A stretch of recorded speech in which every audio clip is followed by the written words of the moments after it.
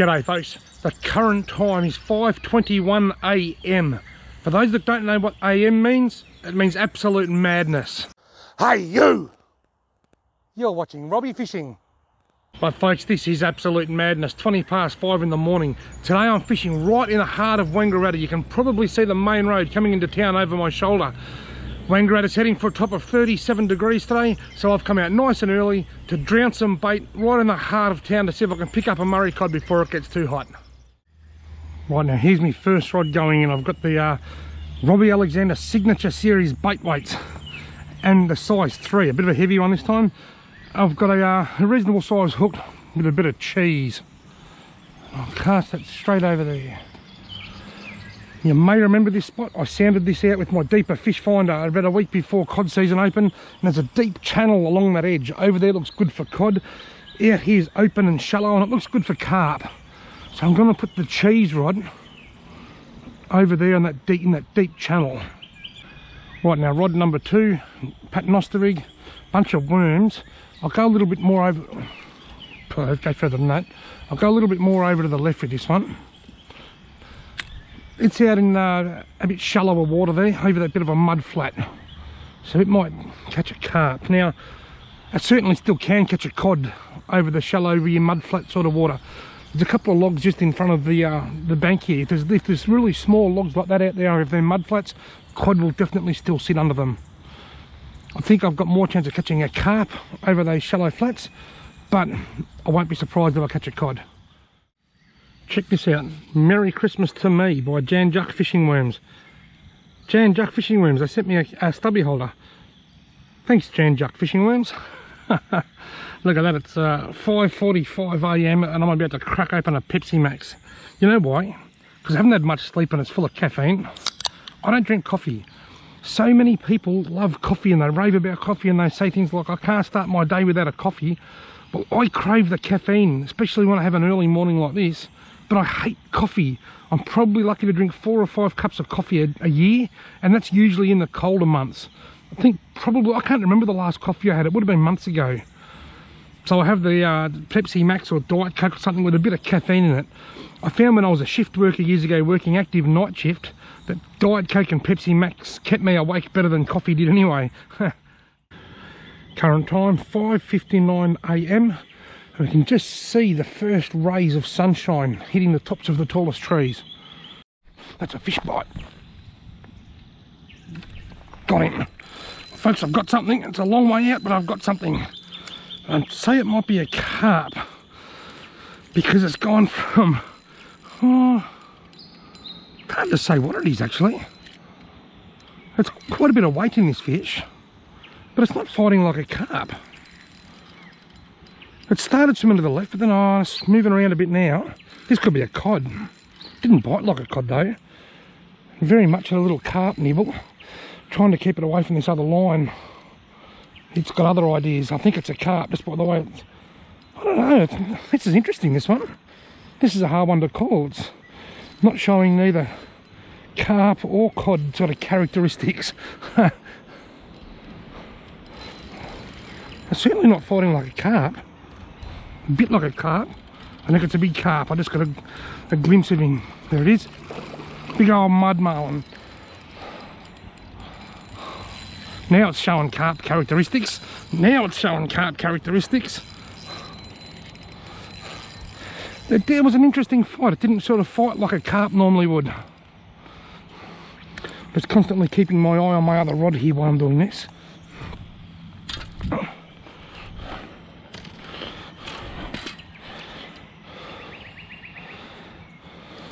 Not a monster carp.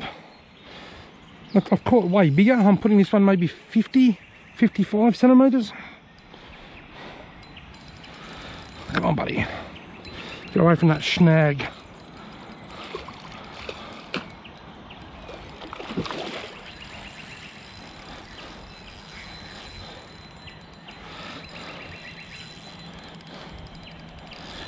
I'd like to have a fish this big on this other rod here, because that's got cheese for bait. And that would mean it's probably a Murray cod.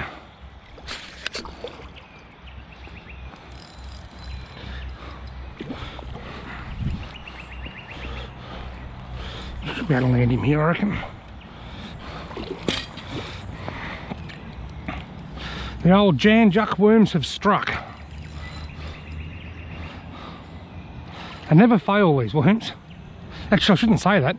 I went fishing out to my favourite little creek a few days ago that I catch bits of everything in, and I caught nothing in it. And I was using Jan Juck worms. It was possibly even the first time I've been fishing with Jan Juck worms and not caught any fish. I sat there for 3 hours. I thought, I filmed a funny intro. I said, cod season's here and I'm going carp fishing. But I caught nothing. Here we go, into the net, into the super net. No. Here we go, here we go. Got him. Oh, dear. He's much bigger than I first thought, actually. I might get a quick pick.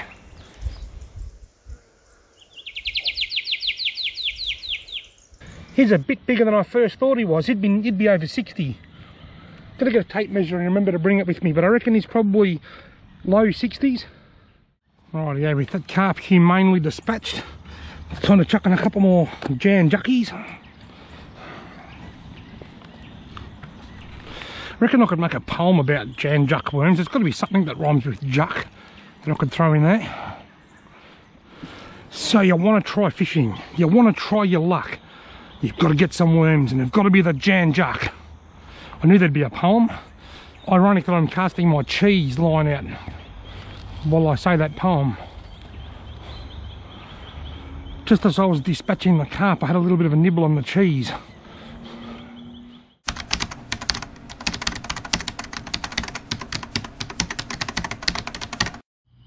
Okay folks, it's story time.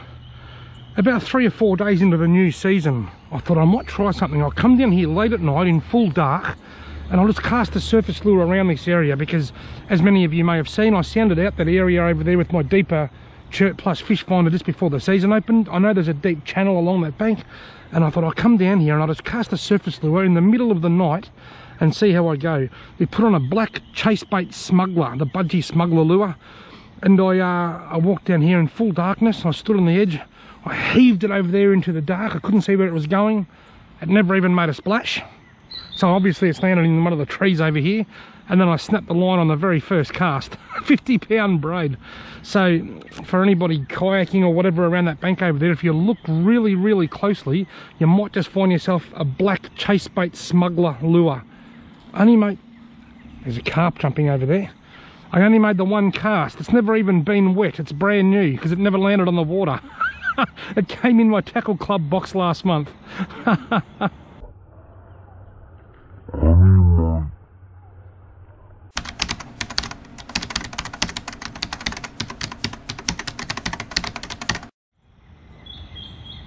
Something's biting on my cheese here. Take it.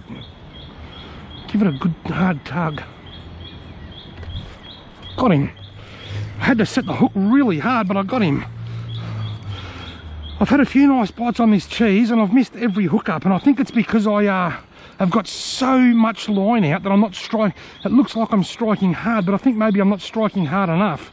I don't know what this is. There's a weight there, but it's certainly, I hope it's not a turtle, is it?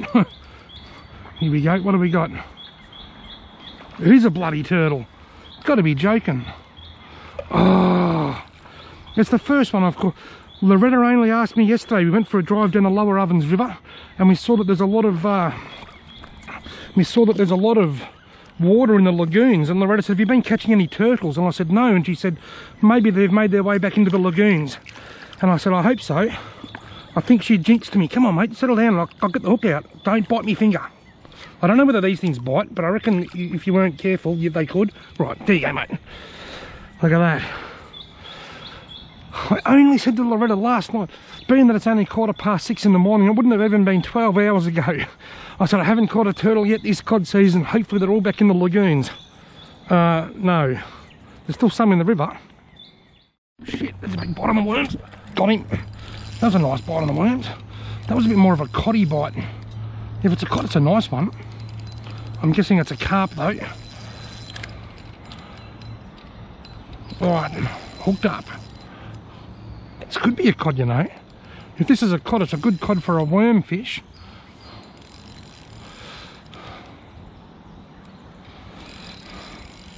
It's not darting and dashing all over the place like carp do.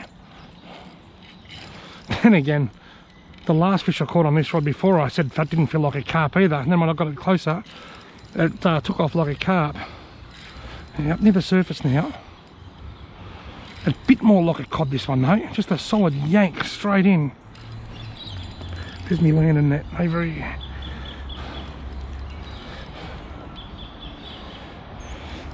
Yeah, it's starting to swim around a bit. I'm starting to feel carpy. Must be just because I'm fishing with so much line out. Is it a carp or is it a really nice cod? It's a cod. And it's a real nice one. I might try and... this is a big risk, but anyway, hopefully he doesn't get off. Did he get off? No. Good. That's a really nice... Look at that. What an absolute ripper.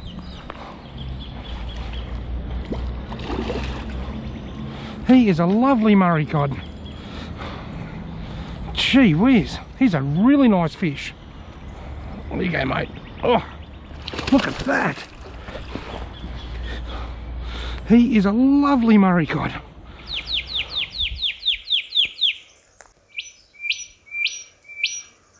Now I'm putting him at around about 57, 58 centimetres, but guess what? I just found a tape measure. I did have one in there. Look at that, he's over 60. He is, if I straighten his tail out, 61 centimetres. I'll put him at 58. The iometer was close.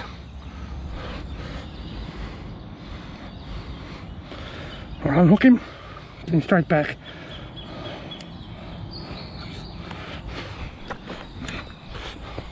There you go, folks. 61 centimetre Murray cod. Caught on the Jan Juck worms. See ya, mate. Off he goes. You little ripper. Now, in my kayak video the other day, I caught a cod for being around about 60 centimetres, and I reckon it was a very similar size to that. So I think my iometer, despite not measuring a fish for a while, I think my iometer's in pretty good shape. Well, how good was that, eh? I've got the cod rod with the cod bait in the deep cod end of the hole. I've got the carp rod with the carp bait over the shallow mud flats. And guess which one I caught that lovely 61 centimetre Murray cod on? The carp rod over the mud flats with the carp bait. Jan Juck worms have struck again. Well, that's a nice bite in the cheese. Got him. Missed him. Bugger. That was a good bite, that one. That was the best cheese bite that I've had all morning.